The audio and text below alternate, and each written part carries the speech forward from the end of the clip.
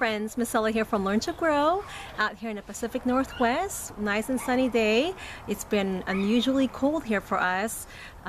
Usually we have mild winters, but it's been below 20 degrees Fahrenheit, so we're not used to all this cold weather, and it's lasted longer than usual. So, but I'm sure in some areas or where you live it's much colder, so I'm being kind of a wimp here. Anyways, I'm just glad it's a nice day and I get to come out here and enjoy the garden. Even though there's really not much growing, I still have some collard greens, kale, some of the herbs are still doing okay. The sage and rosemary, so they're pretty cold tolerant. Even some oregano are sprouting back surprisingly already. Anyways, what I wanted to talk to you guys about today is crop rotation. Do you practice crop rotation? And would like to know how you do it. I have practiced it in the past, but I haven't been consistent. And I've noticed my potato crops had some scabs the past couple of years. I also dealt with white rot with garlic, which is from the allium family.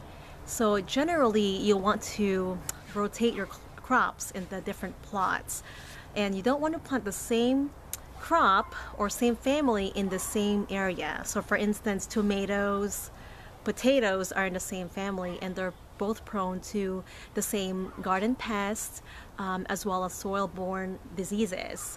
And I've noticed my tomatoes last year had blossom end rot because the soil was probably lacking some calcium. So that's why it is important to rotate your crops or practice crop rotation. And I will get more into detail with you in the next video, so stay tuned. But I would like to start this discussion and would like to know some of your ideas. So I guess I have been kind of lazy because I was planting the same crops in the same garden boxes and plots. I think I've done it maybe 2-3 years in a row now, and so I've noticed some of my tomatoes were getting the blossom end rot, and again the potatoes have gotten the scabs, as well as the garlic having to deal with the white fungus. So please, if you have any ideas or methods on how you rotate your crops, would really like to know how you do it. So go ahead and leave a comment below and stay tuned for my next video, and I'll be sharing my plan with you. Thanks for joining me today in the garden. Have a wonderful day and happy gardening.